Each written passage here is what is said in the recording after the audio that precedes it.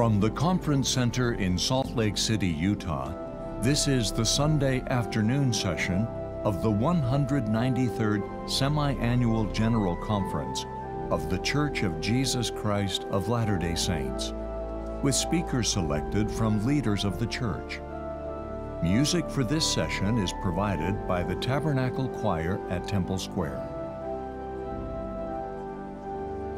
This broadcast is furnished as a public service by Bonneville Distribution. Any reproduction, recording, transcription, or other use of this program without written consent is prohibited. President Henry B. Eyring, second counselor in the First Presidency of the Church, will conduct this session.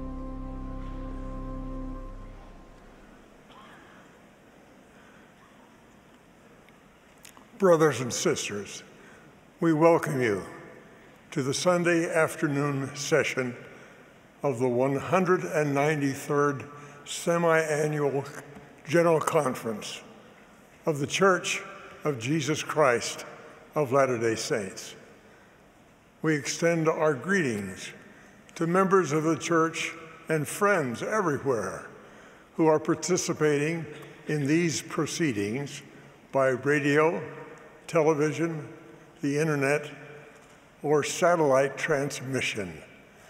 The music for this session will be provided by the Tabernacle Choir at Temple Square, under the direction of Mac Wilberg, Ryan Murphy, with Richard Elliott and Brian Matthias at the organ.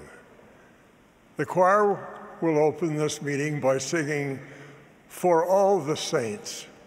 The invocation will then be offered by Elder Michael A. Dunn of the 70.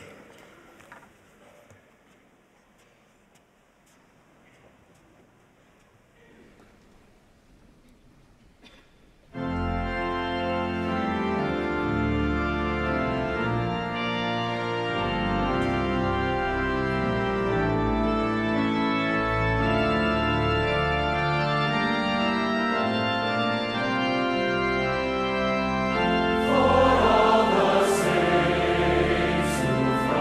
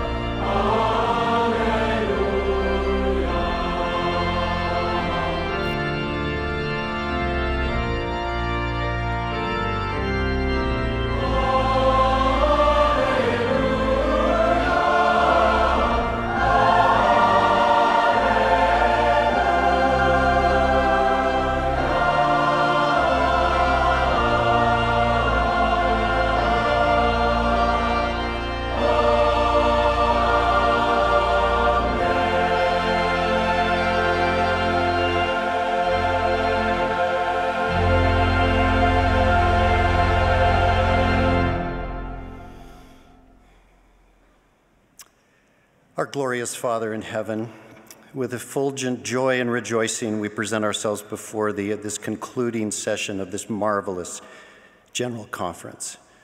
How grateful we are, Father, for the many great and important things pertaining to the kingdom of God, which has been taught to us by Thine anointed oracles and other leaders of this church.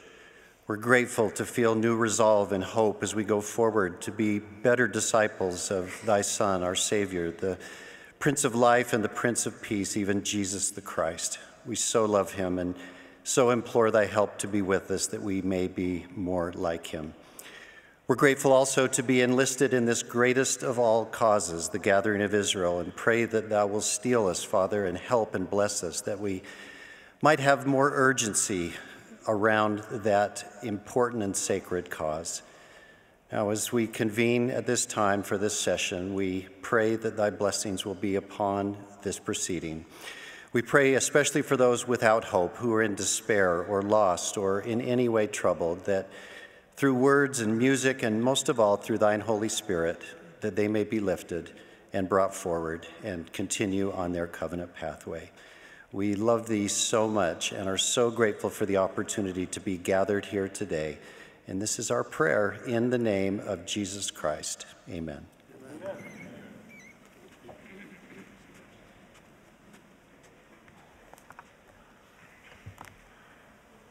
We will now be pleased to hear from Elder Dale G. Renlund of the Quorum of the 12 Apostles. He will be followed by Elder John C. Pingree, Jr. of the 70. Following Elder Pingree's remarks, the choir will sing, "Tell Me the Stories of Jesus." Elders Valeri V.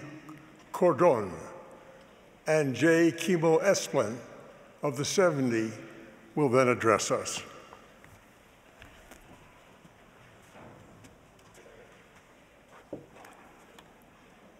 In 1907, a wealthy Englishman named George Herbert, the 5th Earl of Carnarvon, moved to Egypt and took up an interest in archaeology.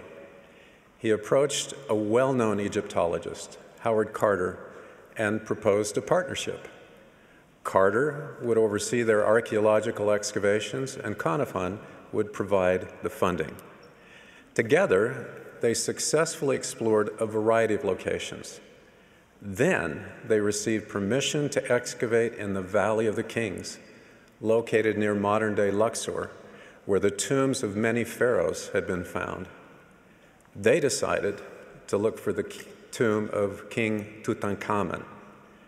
Tutankhamun had ascended to the throne of Egypt more than 3,000 years earlier and reigned for 10 years before his unexpected death. He was known to have been buried in the Valley of the Kings, but the location of his tomb was unknown. Carter and Carnarvon spent 5 years unsuccessfully searching for Tutankhamun's tomb. Eventually, Carnarvon informed Carter that he was finished with the fruitless quest. Carter pleaded for just one more season of excavation, and Carnarvon relented and agreed to the funding. Carter realized that the entire floor of the Valley of the Kings had been methodically excavated, except the area of their own base camp. Within a few days of digging there, they found the first steps leading down to the tomb. When Carter eventually peered into the antechamber of Tutankhamun's tomb, he saw gold everywhere. After 3 months of cataloging the contents of the antechamber, they opened the sealed burial chamber in February 1923, 100 years ago. This was the most famous archaeological find of the 20th century. During those years of ineffectual searching, Carter and Carnarvon had overlooked what was literally under their feet. Some 5 centuries before the Savior's birth, the Book of Mormon prophet Jacob referred to taking for granted or undervaluing what's nearby as looking beyond the mark. Jacob foresaw that the people of Jerusalem wouldn't recognize the promised Messiah when he came. Jacob prophesied that they would be a people who despised the words of plainness and would seek for things they could not understand. Wherefore, because of their blindness, which blindness would come by looking beyond the mark, they must needs fall. In other words, they would stumble. Jacob's prediction proved accurate. During Jesus' mortal ministry, many looked beyond the mark, beyond him. They looked past the Savior of the world.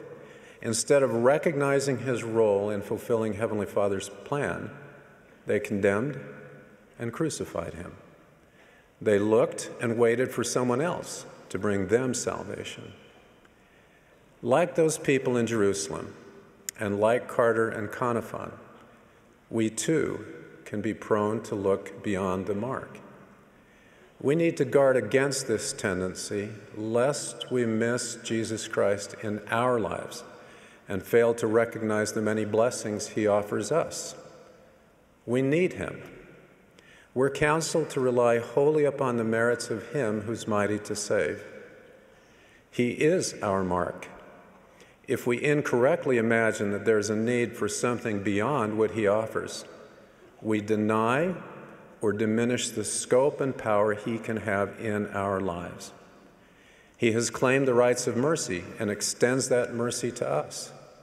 He's the ultimate source to whom we should look for a remission of our sins. He's our advocate with the Father and champions what the Father has wanted all along, for us to return to him as inheritors in his kingdom. We need to, in the words of the prophet Alma, cast about our eyes and begin to believe in the Son of God, that he'll come to redeem his people, and that he shall suffer and die to atone for our sins, and that he shall rise again from the dead, which shall bring to pass the resurrection. Jesus Christ is our treasure. The Savior's given us many ways to focus on him intentionally, including the daily opportunity to repent. Sometimes we undervalue how great this offered blessing is. When I was 8 years old, I was baptized by my father. Afterwards, I held his hand as we were going to cross a busy street. I wasn't paying attention and stepped from the curb just as a big truck came rumbling by. My father jerked me back out of the street and onto the curb. Had he not done so, I'd have been hit by the truck. Knowing my own mischievous nature, I thought, maybe it would have been better for me to be killed by the truck because I'll never be as clean as I am now right after my baptism. As an 8-year-old, I had mistakenly presumed that the water of baptism washed away sins. Not so. In the years since my baptism, I've learned that sins are cleansed by the power of Jesus Christ through his atoning sacrifice, as we make and keep the baptismal covenant. Then, through the gift of repentance, we can remain clean.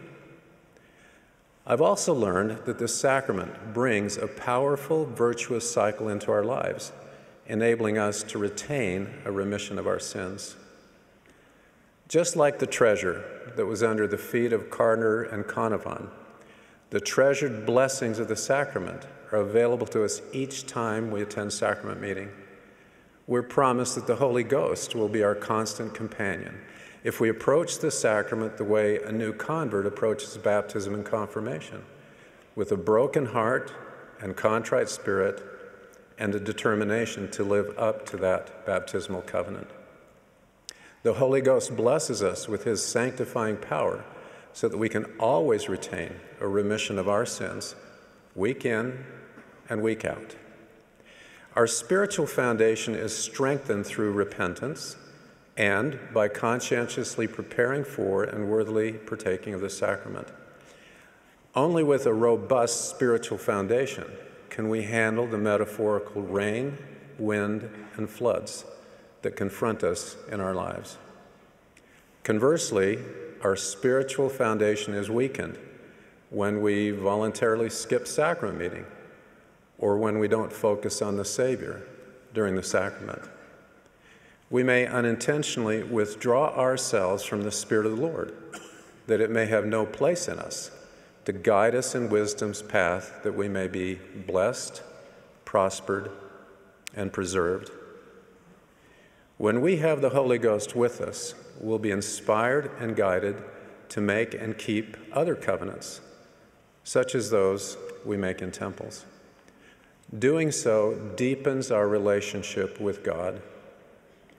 You may have noticed that many new temples have been announced in recent years, bringing temples ever closer to members.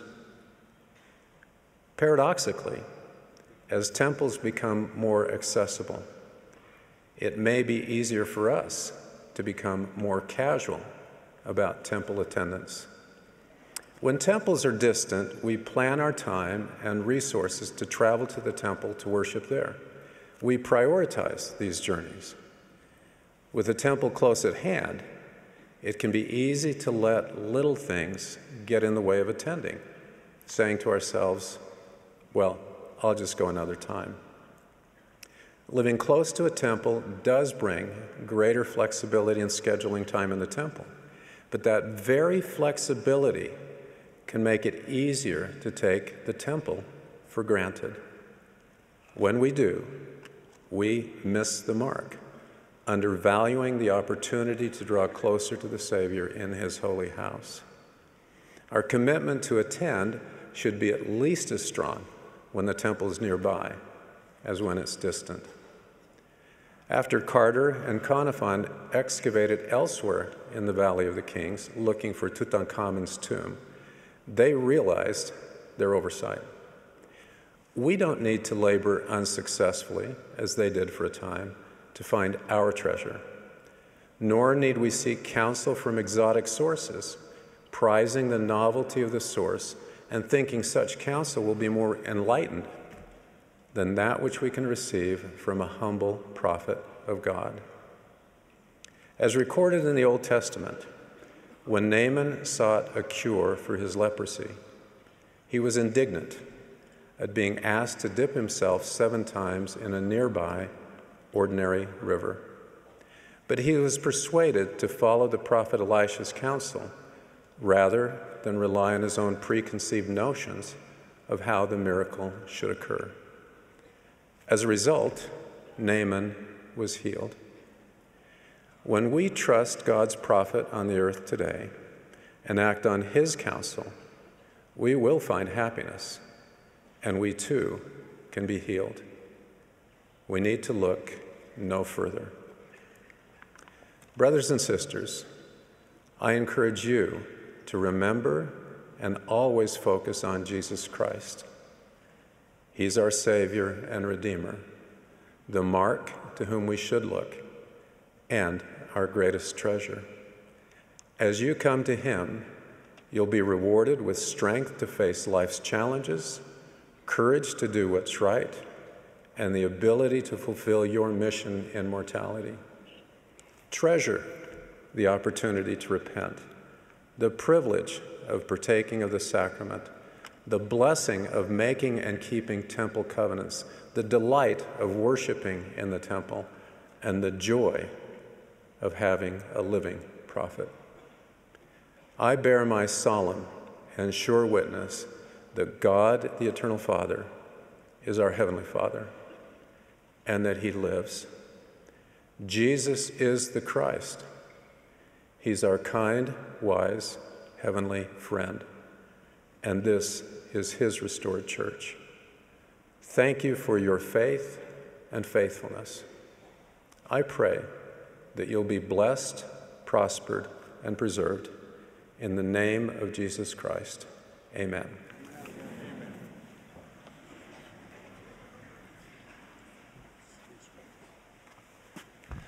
Thank you, Elder Renlund, for your beautiful message. Brothers and sisters, thank you for your devotion to God, the Father, and to His Son, Jesus Christ, and thank you for your love and service to each other. You truly are remarkable. Many years ago, after receiving a call to serve as full-time mission leaders, our family determined to learn each missionary's name before arriving in the field. We obtained photos, created flashcards, and began studying faces and memorizing names. Once we arrived, we held introductory conferences with the missionaries. As we mingled, I overheard our 9-year-old son. "Nice to meet you, Sam. Rachel, where are you from?" "Wow, David, you are tall." Alarmed, I went to our son and whispered, "Hey, let's remember to refer to the missionaries as elder or sister." He gave me a puzzled look and said, "Dad, I thought we were supposed to memorize their names." Our son did what he thought was right based on his understanding. So what is our understanding of truth in today's world? We are constantly bombarded with strong opinions, biased reporting, and incomplete data. At the same time, the volume and sources of this information are proliferating. Our need to recognize truth has never been more important. Truth is critical for us to establish and strengthen our relationship with God, find peace and joy, and reach our divine potential. Today, let's consider the following questions. What is truth and why is it important? How do we find truth? And when we find truth, how can we share it? The Lord has taught us in Scripture that truth is knowledge of things as they are, as they were, and as they are to come. It was not created or made and has no end. Truth is absolute, fixed, and immutable. In other words, truth is eternal. Truth helps us avoid deception, discern good from evil, receive protection, and find comfort and healing. Truth can also guide our actions, make us free, sanctify us, and lead us to eternal life. God reveals eternal truth to us through a network of revelatory relationships involving Himself, Jesus Christ, the Holy Ghost, prophets, and us. Let's discuss the distinct yet interconnected roles each participant plays in this process.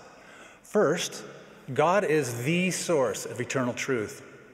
He and His Son, Jesus Christ, have a perfect understanding of truth and always act in harmony with true principles and laws. This power allows them to create and govern worlds, as well as to love, guide, and nurture each one of us perfectly. They want us to understand and apply truth so we can enjoy the blessings they do. They may impart truth in person, or more typically through messengers such as the Holy Ghost, angels, or living prophets. Second, the Holy Ghost testifies of all truth. He reveals truths to us directly and witnesses of truth taught by others. Impressions from the Spirit typically come as thoughts to our minds or feelings to our hearts.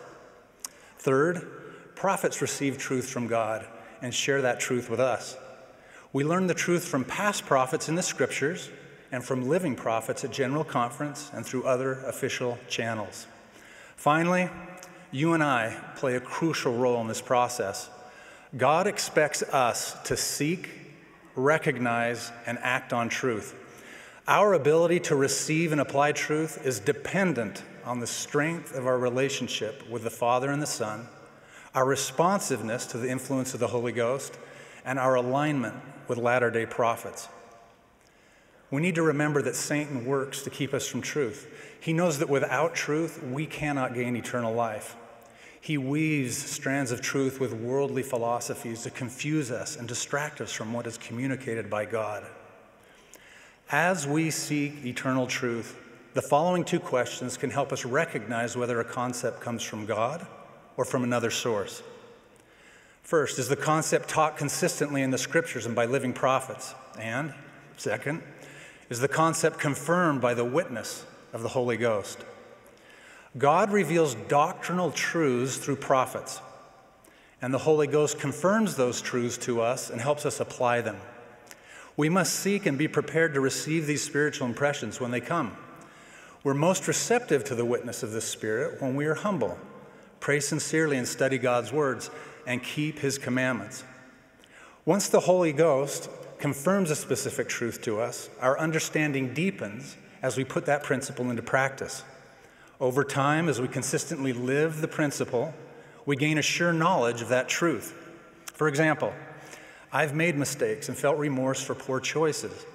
But through prayer, study, and faith in Jesus Christ, I received a witness of the principle of repentance. As I continued to repent, my understanding of repentance grew stronger. I felt closer to God and His Son. I now know that sin can be forgiven through Jesus Christ because I experienced the blessings of repentance each day.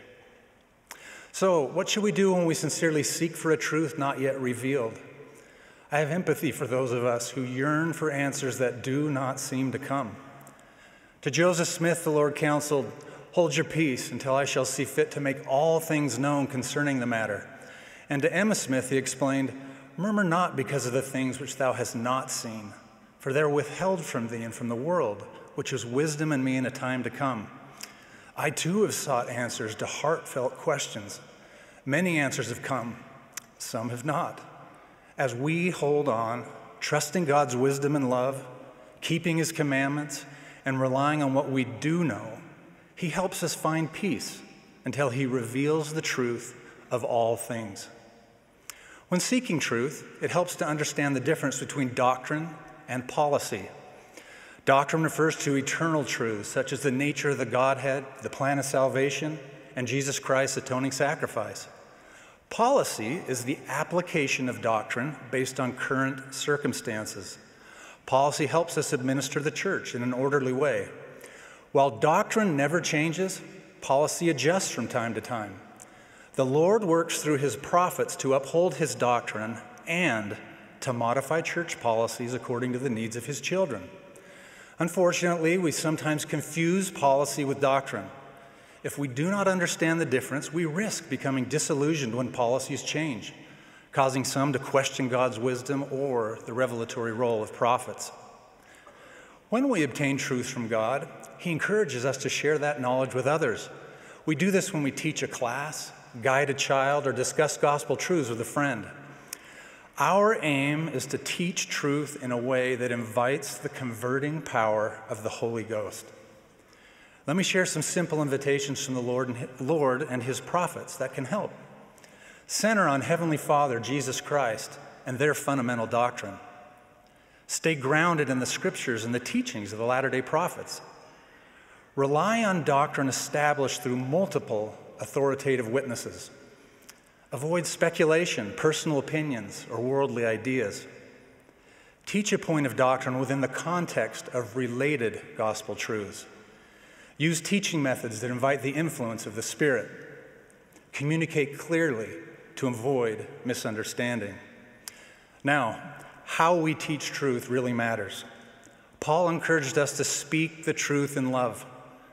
Truth has the best chance of blessing another when conveyed with Christ-like love. Truth taught without love can cause feelings of judgment, discouragement, and loneliness. It often leads to resentment and division, even conflict. On the other hand, love without truth is hollow and lacks the promise of growth. Both truth and love are essential for our spiritual development. Truth provides the doctrine, principles, and laws necessary to gain eternal life, while love engenders the motivation needed to embrace and act upon what is true. I am forever grateful for others who patiently taught me eternal truth with love. In conclusion, let me share eternal truths that have become an anchor to my soul. I've come to know these truths by following the principles discussed today. I know that God is our Heavenly Father. He is all-knowing, all-powerful, and perfectly loving. He created a plan for us to gain eternal life and to become like Him. As part of that plan, He sent His Son, Jesus Christ, to help us.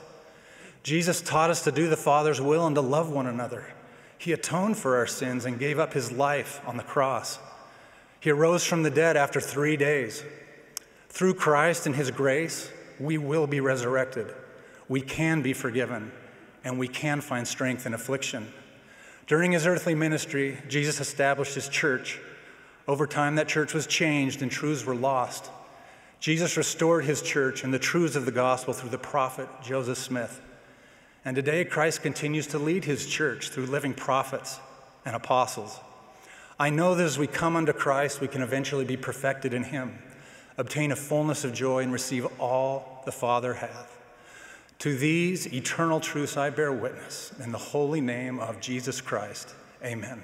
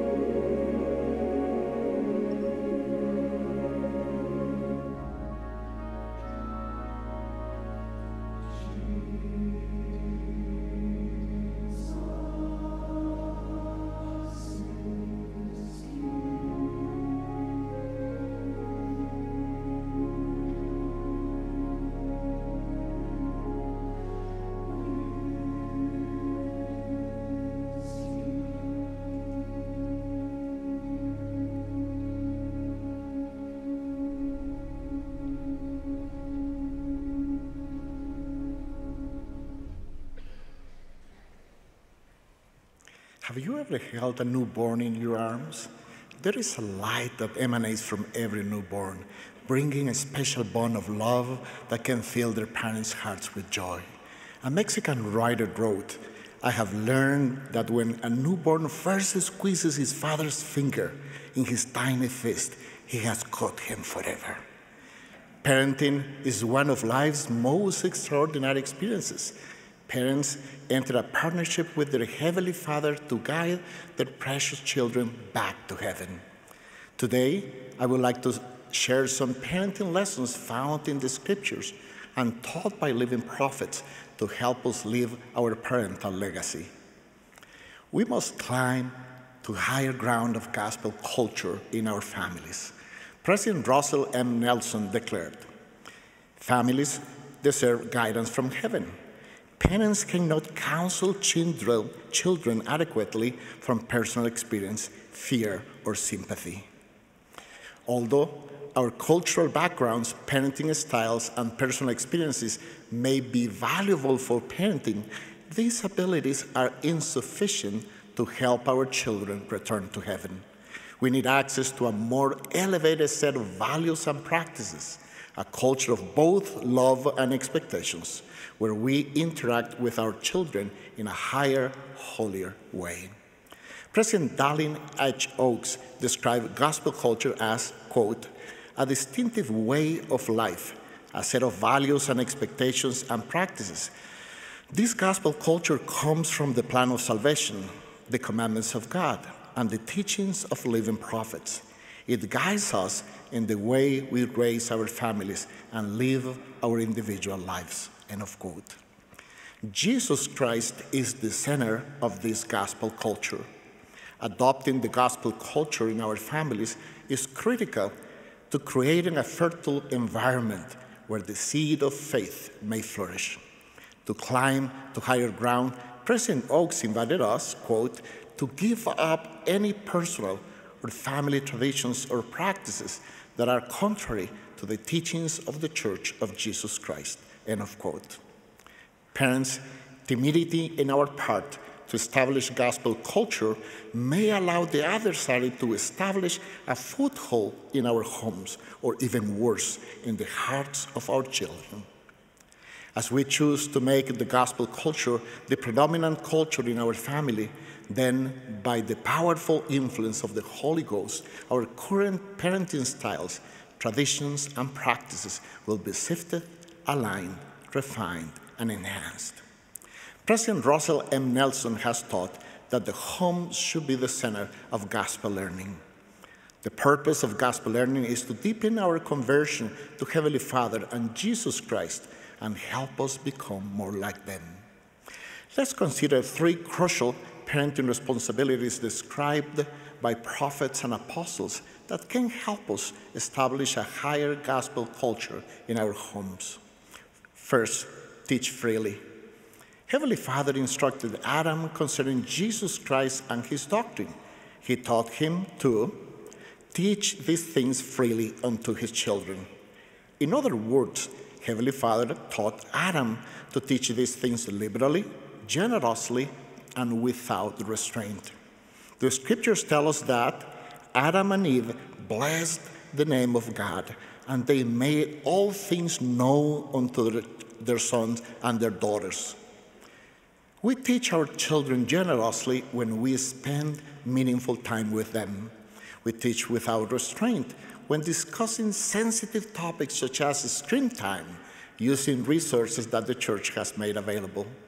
We teach liberally when we study the scriptures with our children using "come follow me" and allow the Spirit to be the teacher.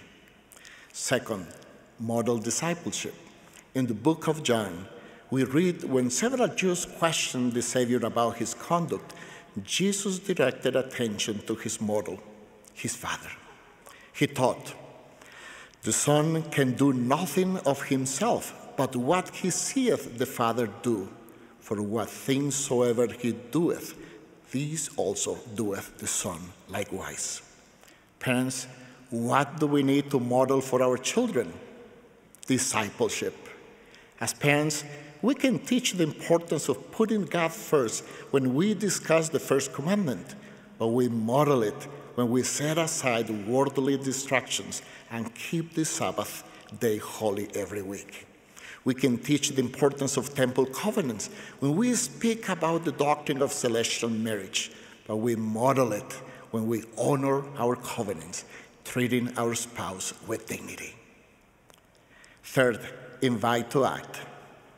Faith in Jesus Christ should be the core of our children's testimonies, and these testimonies must come to each child through individual revelation.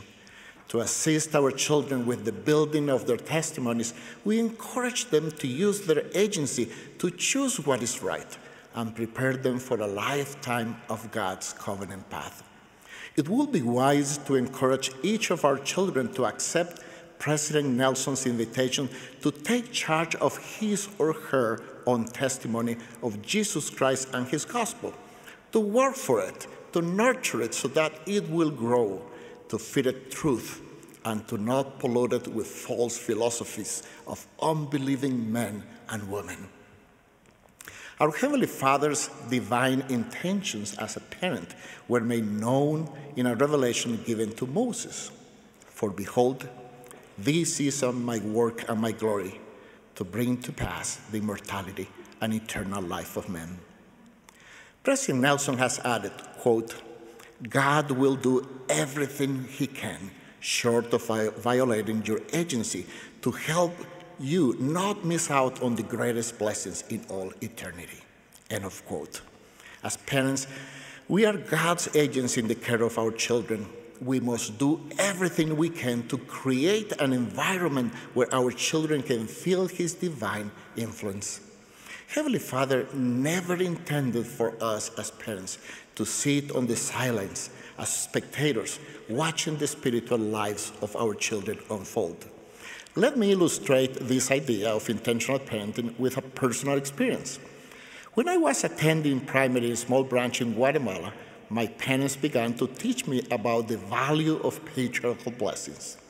My mother took the time to share her experience receiving her treasured patriarchal blessing. She taught me the doctrine related to patriarchal blessings, and she testified of promised blessings. Her intentional parenting inspired me to have the desire to receive my patriarchal blessing. When I was 12, my parents helped me navigate the search for a patriarch. This was necessary because there was no patriarch in the district where we lived. I traveled to a patriarch that was in a stake 156 kilometers away. I distinctly remember when the patriarch laid his hands upon my head to bless me. I knew by powerful spiritual confirmation, without a doubt, that my Heavenly Father knew me. For a 12-year-old boy from a small town, that meant everything to me. My heart turned to my Heavenly Father that day because of my mother and father's intentional parenting, and I will be forever grateful to them. Sister Joy D. Jones, former primary general president, taught, quote, we cannot wait for conversion to simply happen to our children.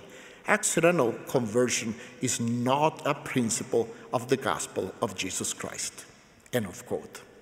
Our love and inspired invitation can make a difference in how our children use their agency. President Nelson emphasized, quote, no other work transcends that of righteous, intentional parenting, end of quote. Parents, this world is full of philosophies, cultures, and ideas competing for our children's attention. The great and spacious building advertises its membership daily using the most current media channels. But in the gift of his son, the prophet Moroni taught, hath God prepared a more excellent way. As we partner with God through covenants and become his agents in the care of our children, he will sanctify our intentions, inspire our teachings, and temper our invitations, so our children may know to what source they may look for a remission of their sins. In the name of Jesus Christ, amen.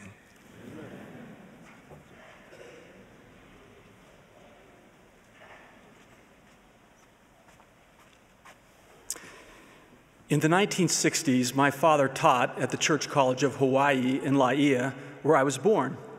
My 7 older sisters insisted my parents name me Kimo, a Hawaiian name.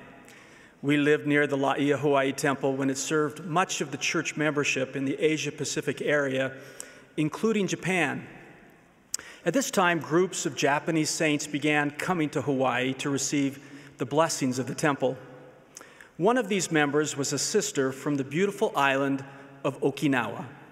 The story of her journey to the Hawaii temple is really remarkable. 2 decades earlier, she had been married in a traditional arranged Buddhist wedding. Just a few months later, Japan attacked Pearl Harbor, Hawaii, thrusting the United States into a conflict with Japan. In the wake of battles such as Midway and Iwo Jima, the tides of war pushed the Japanese forces back to the shores of her island home, Okinawa, the last line of defense standing against the Allied forces before the heartlands of Japan. For a harrowing 3 months in 1945, the Battle of Okinawa raged. A flotilla of 1,300 American warships encircled and bombarded the island. Military and civilian casualties were enormous. Today, a solemn monument in Okinawa lists more than 240,000 known names of people who perished in the battle. In a desperate attempt to escape the onslaught, this Okinawan woman and her husband and their 2 small children sought refuge in a mountain cave. They endured unspeakable misery through the ensuing weeks and months.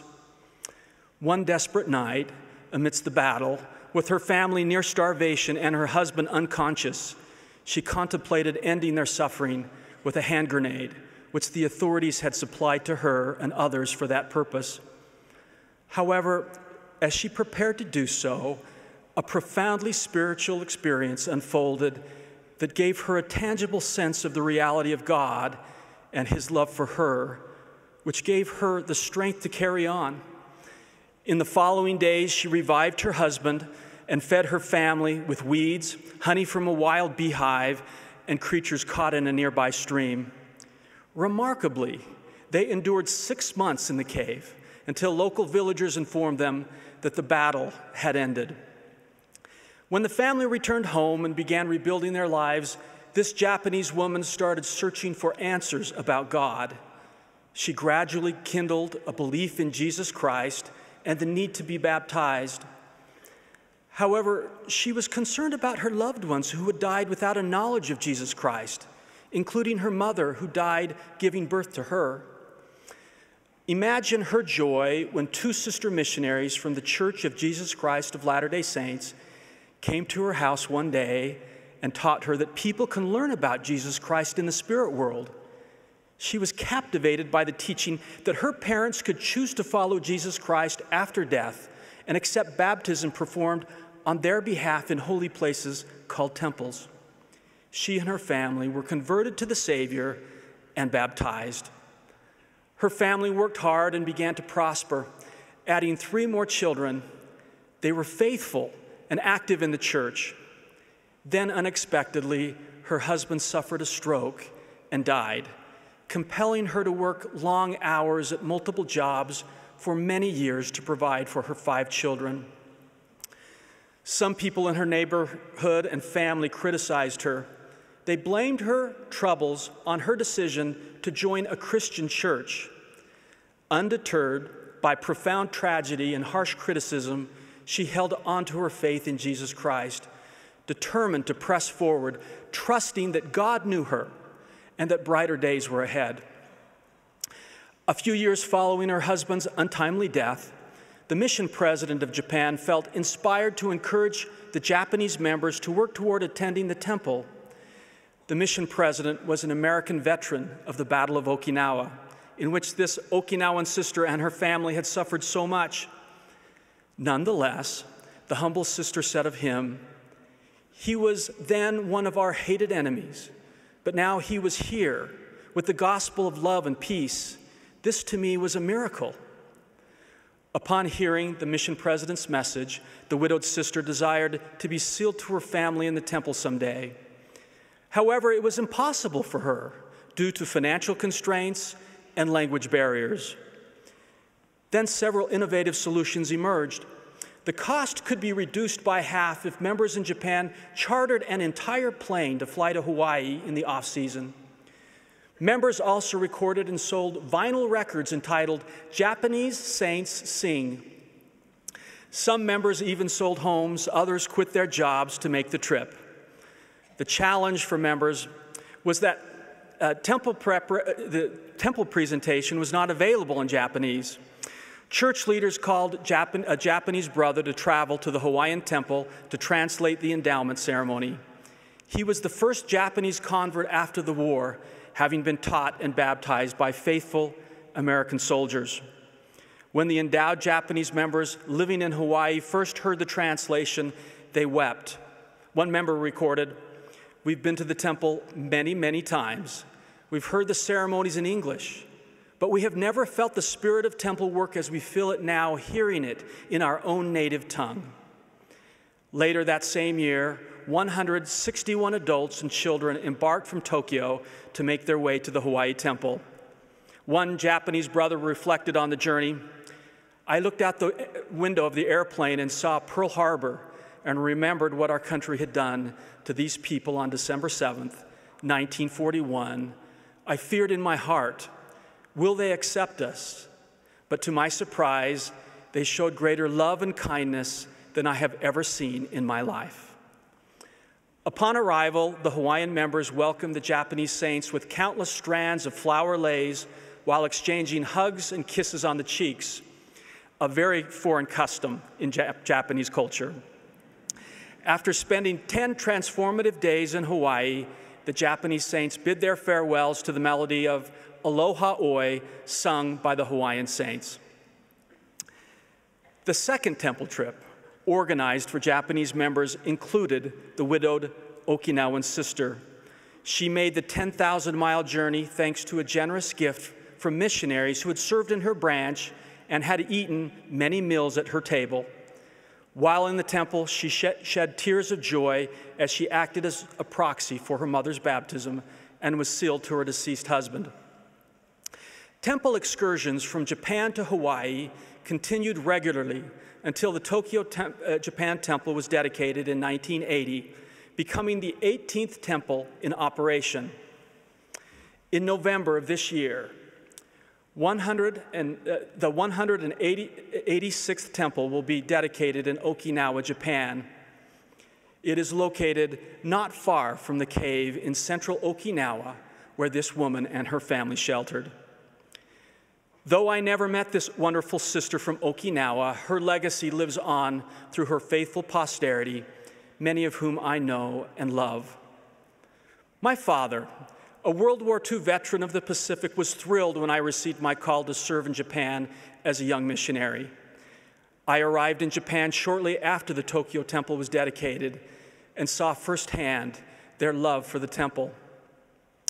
Temple covenants are gifts from our Heavenly Father to the faithful followers of His Son, Jesus Christ. Through the temple, our Heavenly Father binds individuals and families to the Savior and to each other. President Russell M. Nelson declared last year, "Each person who makes covenants in baptismal fonts and in temples and keeps them has increased access to the power of Jesus Christ." The reward for keeping covenants with God is heavenly power, power that strengthens us to withstand our trials, temptations, and heartaches better. This eases our way. Through temple blessings, the Savior heals individuals, families, and nations, even those that once stood as bitter enemies. The resurrected Lord declared to a conflict-ridden society, "To those who honor my name shall the Son of Righteousness arise with healing in his wings." I am grateful to witness the ongoing fulfillment of the Lord's promise that the time shall come when the knowledge of a Savior shall spread throughout every nation, kindred, tongue, and people, including to those upon the isles of the sea. I testify of the Savior Jesus Christ and of his prophet and apostles in these latter days. I solemnly bear witness of the heavenly power to bind in heaven what is bound on earth. This is the Savior's work, and temples are his holy house. With unwavering conviction, I declare these truths in the name of Jesus Christ. Amen.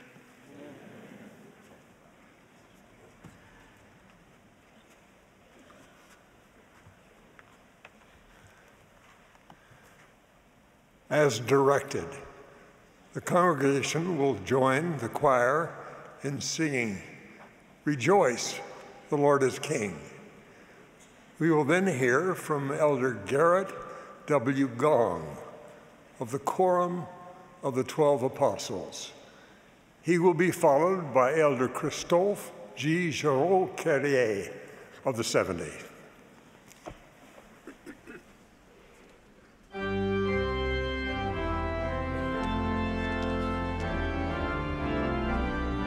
This is the Sunday afternoon session of the 193rd Semi-Annual General Conference of The Church of Jesus Christ of Latter-day Saints.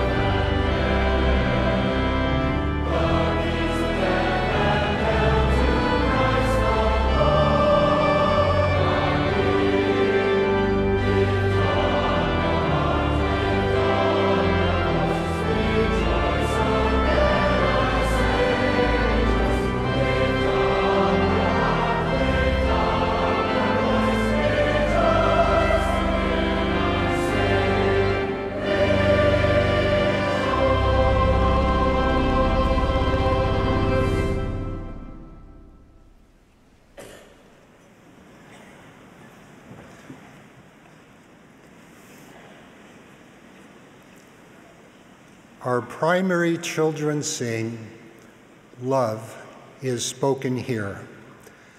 I once gave Sister Gong a small locket. I had it inscribed ... dash. Those familiar with Morse code will recognize the letters I, U. But I included a second code. In Mandarin Chinese, I means love. So double decoded, the message was, I love you. Susan, sweetheart, I, you. We speak love in many languages. I am told the human family speaks 7,168 living languages. In the church, we speak 575 documented primary languages with many dialects. We also communicate intent, inflection, and emotion through art, music, dance, logical symbols, inter- and interpersonal expression. Today, let us speak of three languages of gospel love: the language of warmth and reverence, the language of service and sacrifice, and the language of covenant belonging. First, the language of warmth and reverence.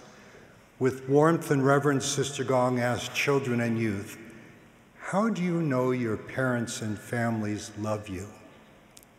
In Guatemala, children say, my parents work hard to feed our family. In North America, children say, My parents read stories and tuck me into bed at night. In the Holy Land, children say, "My parents keep me safe." In Ghana, West Africa, children say, "My parents help me with my children and youth goals." One child said, "Even though she's very tired after working all day, my mother comes outside to play with me." Her mother cried when she heard her daily sacrifices matter. A young woman said, "Even though my mother and I sometimes disagree, I trust my mother." Her mother cried too. Sometimes we need to know love spoken here as heard and appreciated here. With warmth and reverence, our sacrament and other meetings focus on Jesus Christ. We speak reverently of the atonement of Jesus Christ, personal and real, not only of atonement in the abstract. We call Jesus Christ Restored Church in his name, the Church of Jesus Christ of Latter-day Saints. We use reverent prayer language when we address Heavenly Father, and warm respect when we speak with each other. As we recognize Jesus Christ at the heart of temple covenants, we refer less to going to the temple and more to coming to Jesus Christ in the house of the Lord. Each covenant whispers, "Love is spoken here." New members say church vocabulary often requires decoding. We chuckle at the thought that steakhouse could mean a nice beef dinner. Ward building could indicate a hospital. Opening exercises could invite us to do head, shoulders, knees, and toes in the church parking lot. But please, let us be understanding and kind as we learn new languages of love together. New at church, a convert was told her skirts were too short. Instead of taking offense, she replied in effect, "My heart is converted. Please be patient as my skirts catch up." The words we use can draw us closer or distance us from other Christians and friends. Sometimes we speak of missionary work, temple work, humanitarian and welfare work in ways that may cause others to think we believe we work on our own. Let us always speak with warm and reverent gratitude for God's work and glory and the mercy, merits, and grace of Jesus Christ and his atoning sacrifice. Second, the gospel language of service and sacrifice. As we gather again at church each week to honor and rejoice in the Sabbath day, we can express our sacramental covenant commitment to Jesus Christ and each other through our church callings, fellowship, sociality, and service. When I ask local church leaders what concerns them, both brothers and sisters say, some of our members are not accepting church calls. Calls to serve the Lord and each other in his church give opportunity to increase in compassion, capacity, and humility. As we're set apart, we can receive the Lord's inspiration to lift and strengthen others and ourselves. Of course, the changing circumstances and seasons of our lives may affect our ability to serve, but hopefully never our desire. With King Benjamin, we say, "If I had, I would give," and offer all we can.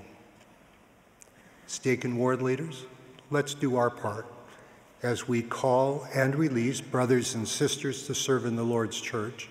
Let's please do so with dignity and inspiration. Help each feel appreciated and that they can be successful. Please counsel with and listen to sister leaders. May we remember, as President J. Reuben Clark taught, in the Lord's church we serve where called, which place one neither seeks nor declines. When Sister Gong and I were married, Elder David B. Haight counseled, "Always hold a calling in the church, especially when life is busy," he said. "You need to feel the Lord's love for those you serve and for you as you serve." I promise that love is spoken here, there, and everywhere as we answer yes to church leaders, to serve the Lord in his church by his Spirit and our covenants. The Lord's restored church can be an incubator for a Zion community as we worship, serve, enjoy, and learn his love together. We anchor each other in his gospel. We may disagree politically or on social issues, but find harmony as we sing together in the ward choir. We nurture connection and fight isolation as we regularly minister with our hearts in each other's homes and neighborhoods. Doing member visits with stake presidents, I feel their deep love for members in every circumstance. As we drove past member homes in his stake, one stake president noted that whether we live in a home with a swimming pool or a home with a dirt floor, church service is a privilege that often includes sacrifice. Yet he wisely noticed, when we serve and sacrifice in the gospel together, we find fewer faults and greater peace. When we let him, Jesus Christ helps us speak his love here.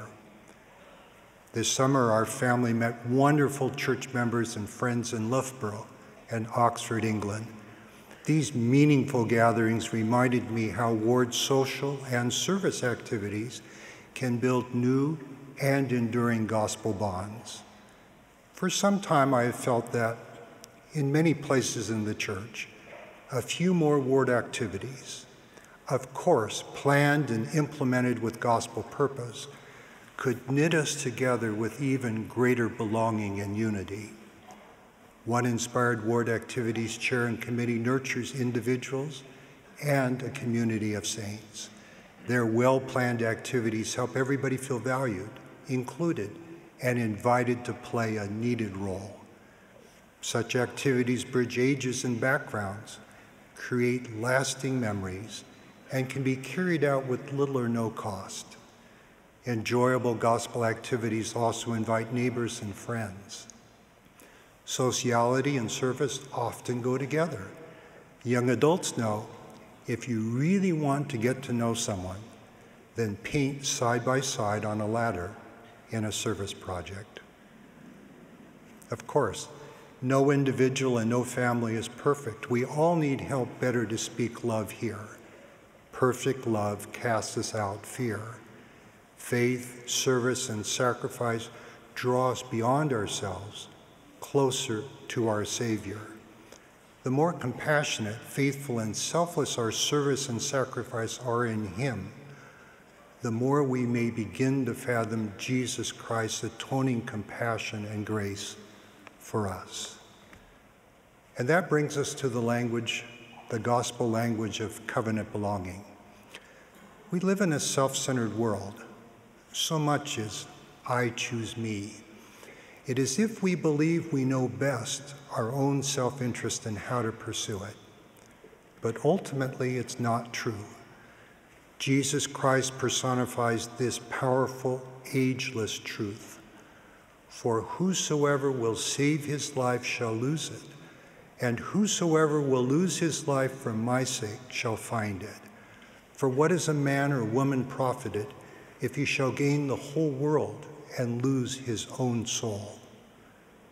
Jesus Christ offers a better way, relationships founded on divine covenant, stronger than the cords of death. Covenant belonging with God and each other can heal and sanctify our most cherished relationships. In truth, he knows us better and loves us more than we know or love ourselves. In truth, when we covenant all we are, we can become more than we are. God's power and wisdom can bless us with every good gift in his time and way.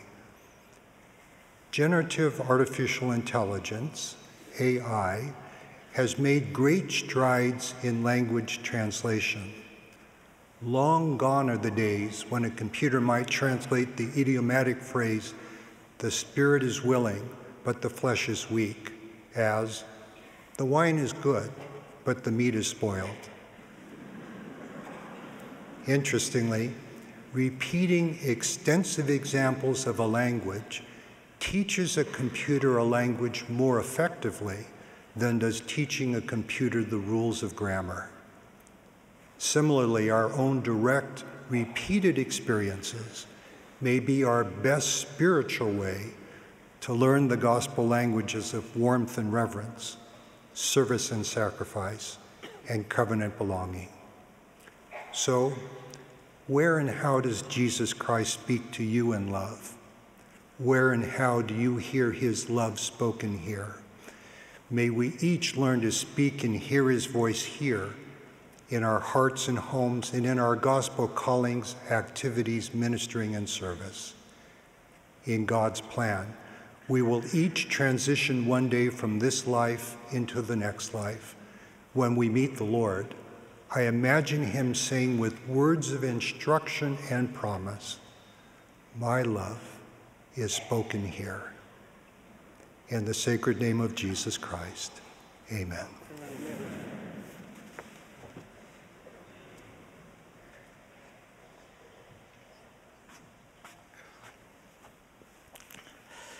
Do you recall the experience the prophet Samuel had when the Lord sent him to Jesse's house to anoint the new king of Israel? Samuel saw Eliab, Jesse's firstborn. Eliab, it seems, was tall and had the appearance of a leader. Samuel saw that and jumped to a conclusion. It turned out to be the wrong conclusion, and the Lord taught Samuel, "Look not on his countenance or on the height of his stature, for man looketh on the outward appearance, but the Lord looketh on the heart." Do you recall the experience the disciple Ananias had when the Lord sent him to bless Saul? Saul's reputation had preceded him, and Ananias had heard about Saul and his cruel, relentless persecution of the saints. Ananias heard and jumped to a conclusion that perhaps he should not minister to Saul. It turned out to be the wrong conclusion, and the Lord taught Ananias, "He is a chosen vessel unto me, to bear my name before the Gentiles and kings and the children of Israel." What was the trouble with Samuel and Ananias in these two instances? They saw with their eyes and heard with their ears, and as a result, they passed judgment on others based on appearance and hearsay. When the scribes and the Pharisees saw the woman taken in adultery, what did they see? A depraved woman, a sinner worthy of death. When Jesus saw her, what did he see? A woman who had temporarily succumbed to the weakness of the flesh, but could be reclaimed through repentance and his atonement. When people saw the centurion whose servant was sick with palsy, what did they see? Perhaps they saw an intruder, a foreigner, one to be despised. When Jesus saw him, what did he see? A man concerned for the welfare of a member of his household who sought the Lord in candor and faith. When people saw the woman with an issue of blood, what did they see? Perhaps an unclean woman, an outcast to be shunned. When Jesus saw her, what did he see? A sickly woman, lonely and alienated due to circumstances she did not control, who hoped to be healed and to belong again. In every case, the Lord saw these individuals for who they were and accordingly ministered to each one. As Nephi and his brother Jacob declared, "He inviteth them all to come unto him, black and white, bond and free, male and female, and he remembereth the heathen, and all are alike unto God. The one being is as precious in his sight as the other." May we likewise not let our eyes, our ears, or our fears mislead us, but open our hearts and minds and minister freely to those around us as he did. Some years ago, my wife Isabel received an unusual ministering assignment. She was asked to visit an elderly widow in our ward, a sister with health challenges and whose loneliness had brought bitterness into her life. Her curtains were drawn. Her apartment was stuffy. She did not want to be visited and made it clear that there is nothing I can do for anyone. Undeterred, Isabel responded, "Yes, there is. You can do something for us by allowing us to come and visit you." And so Isabel went faithfully. Sometime later, this good sister had surgery on her feet, which required her bandages to be changed every day, something she could not do for herself. For days, Isabel went to her home, washed her feet, and changed her bandages. She never saw ugliness. She never smelled stench. She only ever saw a beautiful daughter of God in need of love and tender care.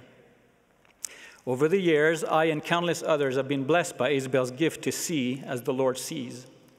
Whether you are the stake president or the ward greeter, whether you're the King of England or live in a shack, whether you speak our language or a different one, whether you keep all the commandments or struggle with some, she will serve you her very best meal in her very best plates. Economic status, skin color, cultural background, nationality, degree of righteousness, social standing, or any other identifier or label are of no consequence to her.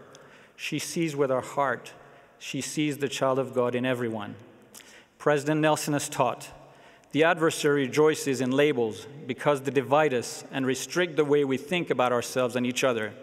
How sad it is when we honor labels more than we honor each other. Labels can lead to judging and animosity.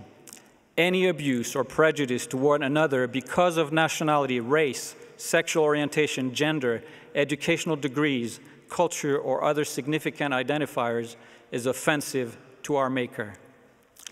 French is not who I am, it is where I was born. White is not who I am, it is the color of my skin, or lack thereof. Professor is not who I am, it is what I did to support my family. General Authority 70 is not who I am, it is where I serve in the kingdom at this time. First and foremost, as President Nelson reminded us, I am a child of God. So are you, and so are all other people around us. I pray that we may come to a greater appreciation of this wonderful truth. It changes everything. We may have been raised in different cultures. We may come from different socioeconomic circumstances. Our mortal heritage, including our nationality, skin color, food preferences, political orientation, etc., may vary greatly. But we are His children, all of us, without exception. We have the same divine origin and the same limitless potential through the grace of Jesus Christ. C.S. Lewis put it this way: it is a serious thing to live in a society of possible gods and goddesses, to remember that the dullest, most uninteresting person you can talk to may one day be a creature which, if you saw it now, you would be strongly tempted to worship. There are no ordinary people. You have never talked to a mere mortal. Nations, cultures, arts, civilizations, these are mortal, and their life is to ours as the life of a gnat. But it is immortals whom we joke with, work with, marry, snub, and exploit. Our family has been privileged to live in different countries and cultures. Our children have been blessed to marry within different ethnicities. I have come to realize that the gospel of Jesus Christ is the great equalizer. As we truly embrace it, the Spirit itself beareth witness with our spirit that we are the children of God. This amazing truth frees us, and all labels and distinction that may otherwise afflict us and our relationships to each other are simply swallowed up in Christ. It soon becomes clear that we, as well as others, are no more strangers and foreigners, but fellow citizens with the saints and of the household of God. I recently heard the branch president of one of our multicultural language units refer to this, as Elder Gerrit W. Gong has done, as covenant belonging. What a beautiful concept. We belong to a group of people who all try to place the Savior and their covenants at the center of their lives and to live the gospel joyfully. Hence, rather than seeing each other through the distorted lens of mortality, the gospel raises our sights and allows us to see each other through the flawless, unchanging lens of our sacred covenants. In so doing, we begin to eliminate our own natural prejudices and biases towards others, which in turn helps them minimize their prejudices and biases towards us in a wonderful virtuous cycle. Indeed, we follow our dear prophet's invitation. My dear brothers and sisters, how we treat each other really matters. How we speak to and about others at home, at church, at work, and online really matters. Today, I am asking us to interact with others in a higher, holier way. This afternoon, in the spirit of that invitation, I wish to add my pledge to that of our wonderful primary children. If you don't walk as most people do, some people walk away from you, but I won't. If you don't talk as most people do, some people talk and laugh at you, but I won't. I'll walk with you, I'll talk with you. That's how I'll show my love for you. Jesus walked away from none. He gave his love to everyone. So I will. I testify that he whom we address as our Father in heaven is indeed our Father, that he loves us, that he knows each of his children intimately, that he cares deeply about each one, and that we are truly all alike unto him. I testify that the way we treat each other is a direct reflection of our understanding of and appreciation for the ultimate sacrifice and atonement of his Son, our Savior, Jesus Christ. I pray that, like him, we may love others because that is the right thing to do, not because they're doing the right thing or fitting the right mold. In the name of Jesus Christ, amen.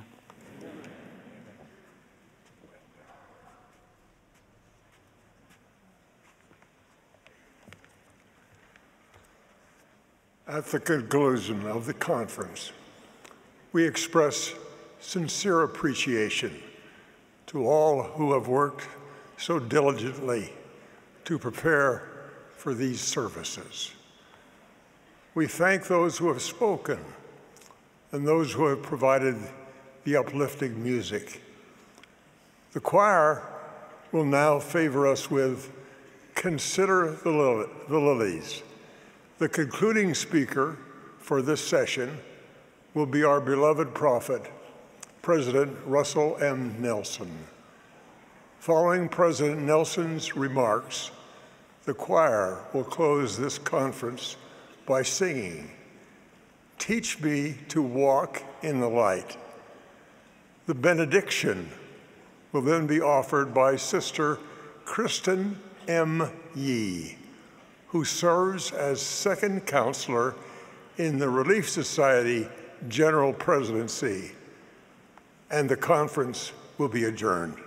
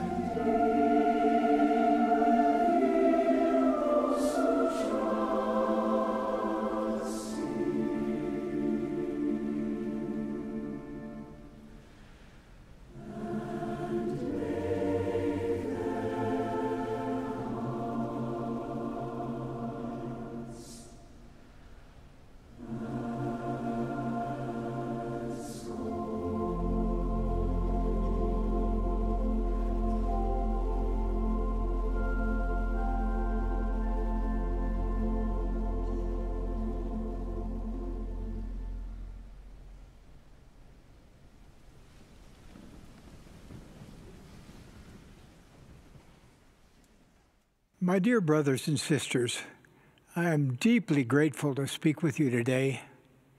At my age, each new day brings wonderful as well as challenging surprises. 3 weeks ago, I injured the muscles of my back. So while I have delivered more than 100 General Conference addresses standing, today I thought I would do so sitting. I pray that the Spirit will carry my message into your hearts today.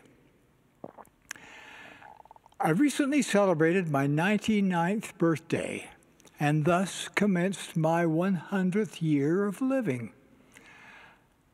I'm often asked the secret to living so long.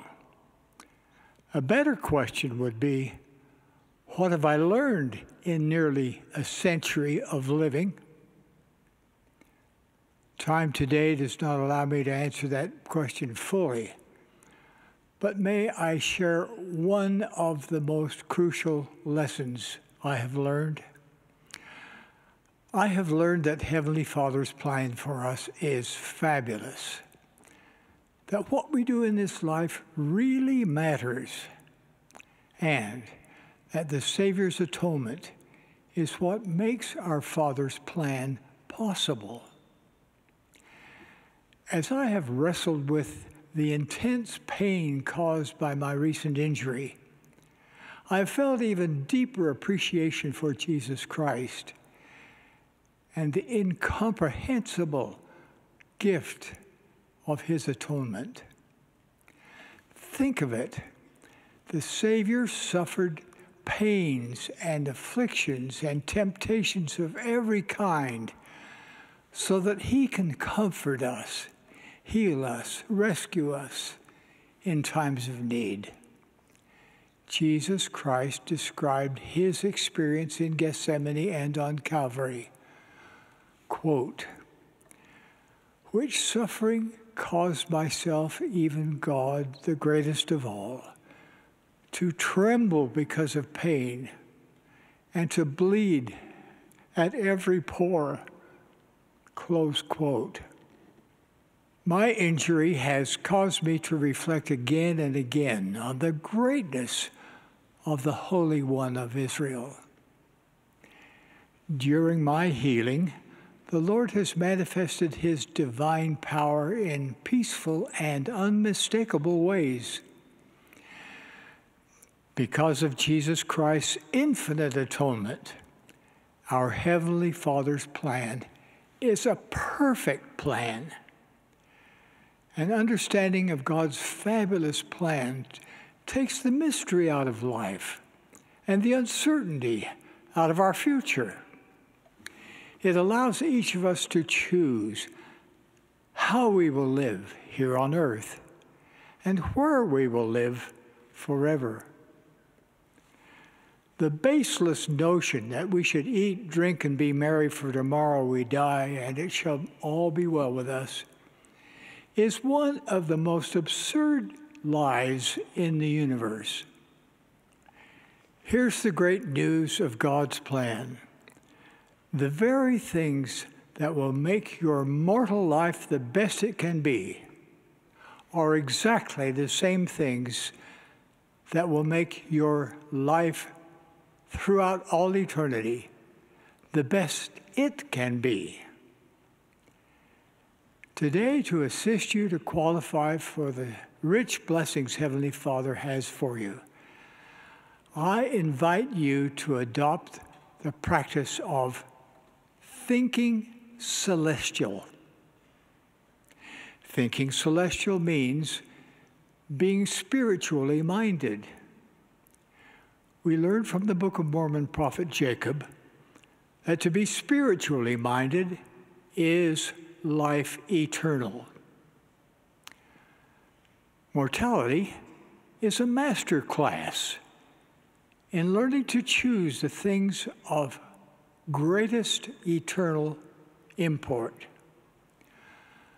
Far too many people live as though this life is all there is. However, your choices today will determine three things where you will live throughout all eternity, the kind of body with which you will be resurrected, and those with whom you will live forever. So, think celestial. In my first message as president of the church, I encourage you to begin with the end in mind. This means making the celestial kingdom your eternal goal, and then carefully considering where each of your decisions while here on earth will place you in the next world. The Lord has clearly taught that only men and women who are sealed as husband and wife in the temple and who keep their covenants will be together throughout the eternities. He said, quote, "All covenants, contracts, bonds, obligations, oaths, vows, performances, connections, associations, or expectations that are not made and entered into and sealed in the Holy Spirit of promise have an end when men are dead." Close quote. Thus, if we unwisely choose to live celestial laws now, we are choosing to be resurrected with a celestial body. We are choosing not to live with our families forever. So, my dear brothers and sisters, how and where and with whom do you want to live forever? You get to choose. When you make choices, I invite you to take the long view, an eternal view. Put Jesus Christ first, because your eternal life is dependent upon your faith in him and in his atonement. It is also dependent upon your obedience to his laws. Obedience paves the way for a joyful life for you today and a grand, eternal reward tomorrow. When you are confronted with a dilemma, think celestial. When tested by temptation, think celestial. When life or loved ones let you down, think celestial. When someone dies prematurely, think celestial. When someone lingers with a devastating illness, think celestial. When the pressures of life crowd in upon you, think celestial. As you recover from an accident or injury, as I am doing now, think celestial. As you focus on thinking celestial, expect to encounter opposition. Decades ago, a professional colleague criticized me for having too much temple in me. And more than one supervisor penalized me because of my faith. I am convinced, however, that thinking celestial enhanced my career. As you think celestial, your heart will gradually change. You'll want to pray more often and more sincerely. Please don't let your prayers sound like a shopping list. The Lord's perspective transcends your mortal wisdom. His response to your prayers may surprise you and will help you to think celestial. Consider the Lord's response to the prophet Joseph Smith when he pleaded for relief in Liberty Jail. The Lord taught the prophet that his inhumane treatment would give him experience and be for his good. If thou endure it well, the Lord promised, God shall exalt thee on high. The Lord was teaching Joseph to think celestial and to envision an eternal reward rather than focus on the excruciating difficulties of the day. Our prayers can be and should be living discussions with our Heavenly Father. As you think celestial, you will find yourself avoiding anything that robs you of your agency. Any addiction, be it gaming, gambling, debt, drugs, alcohol, anger, pornography, sex, or even food, offends God. Why? Because your obsession becomes your God. You look to it rather than to Him for solace.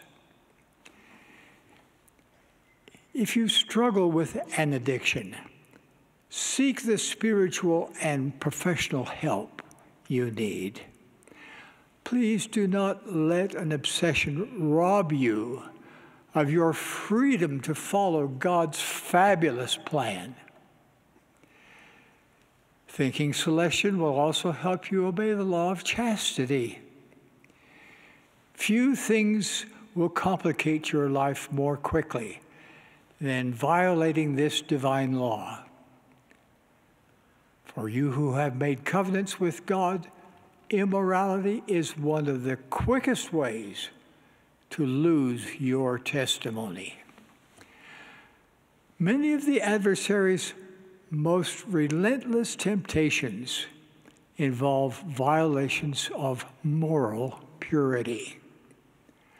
The power to create life is the one privilege of godhood that Heavenly Father allows His mortal children to exercise. Thus, God set clear guidelines for the use of this living divine power. Physical intimacy is only for a man and a woman who are married to each other. Much of the world does not believe this, but public opinion is not the arbiter of truth. The Lord has declared that no unchaste person will attain the celestial kingdom. So when you make decisions regarding morality, please think celestial. And if you have been unchaste, I plead with you to repent. Come unto Christ and receive His promise of complete forgiveness as you fully repent of your sins. As you think celestial, you will view trials and opposition in a new light. When someone you love attacks truth, think celestial and don't question your testimony. The Apostle Paul prophesied that in the latter times some shall depart from the faith, giving heed to seducing spirits and doctrines of devils. There is no end to the adversary's deceptions. Please be prepared. Never take counsel from those who do not believe. Seek guidance from voices you can trust, from prophets, seers, and revelators, and from the whisperings of the Holy Ghost, who will show unto you the things what ye should do. Please do the spiritual work to increase your capacity to receive personal revelation. As you think celestial, your faith will increase. When I was a young intern, my income was $15 a month. One night, my wife, Dancel, asked me if I were paying tithing on that meager stipend. I was not. I quickly repented and began paying the additional $1.50 in monthly tithing. Was the church any different because we increased our tithing? Of course not. However, becoming a full tithe payer changed me. That's when I learned that paying tithing is all about faith, not money. As a full tithe payer, the windows of heaven began to open for me. I attribute several subsequent professional opportunities to our faithful payment of tithes. Paying tithing requires faith, and it also builds faith in God and His Son, Jesus Christ. Choosing to live a virtuous life in a sexualized, politicized world builds faith. Spending more time in the temple builds faith. And your service and worship in the temple will help you to think celestial. The temple is a place of revelation. There you are shown how to progress toward a celestial life. There you are drawn closer to the Savior and given greater access to His power. There you're guided in solving the problems in your life, even your most perplexing problems. The ordinances and covenants of the temple are of eternal significance. We continue to build more temples to make these sacred possibilities become a reality in each of your lives. We are grateful to announce our plans to build a temple in each of the following 20 locations: Savai'i, Samoa; Cancun, Mexico; Piura, Peru; Huancayo, Peru; Viña del Mar, Chile; Goiânia, Brazil; João Pessoa, Brazil; Calabar, Nigeria; Cape Coast, Ghana; Luanda, Angola; Mujimai, Democratic Republic of the Congo; Loag, Philippines; Osaka, Japan; Kahului, Maui, Hawaii; Fairbanks, Alaska; Vancouver, Washington; Colorado Springs, Colorado; Tulsa, Oklahoma; Roanoke, Virginia; and Ulaanbaatar, Mongolia. The Lord is directing us to build these temples to help think celestial. God lives. Jesus is the Christ. His church has been restored to bless all of God's children. I so testify in the sacred name of Jesus Christ. Amen.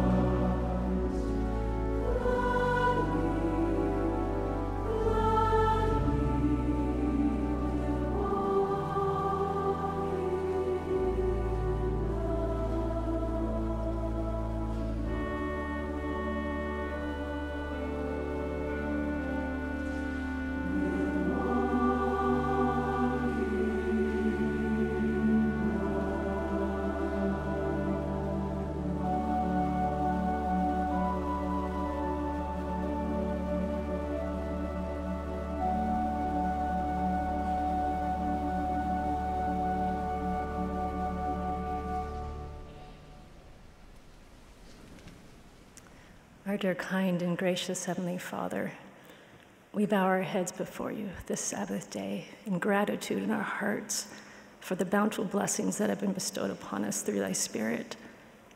We are grateful, Father, for living prophets and apostles. We are grateful for the inspired counsel which has come from them. We are thankful, Father, for our loving Savior, Jesus Christ, for his atoning sacrifice and his redeeming and healing power in our lives. We pray, Father, that we may ever think celestial and align our lives in such a way that we might be able to receive all that thou hast in store for us, even eternal life. We love thee, Father. We offer our willing hearts to thee and do so in the name of thy Son and our Savior, Jesus Christ. Amen. Amen.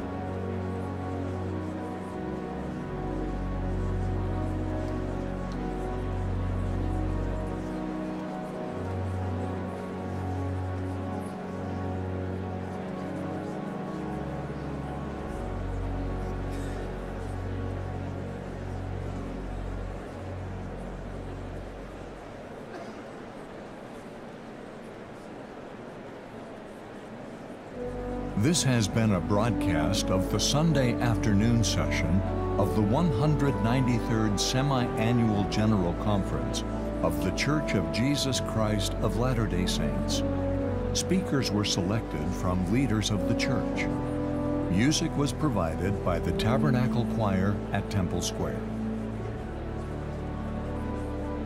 This broadcast has been furnished as a public service by Bonneville Distribution. Any reproduction, recording, transcription, or other use of this program without written consent is prohibited.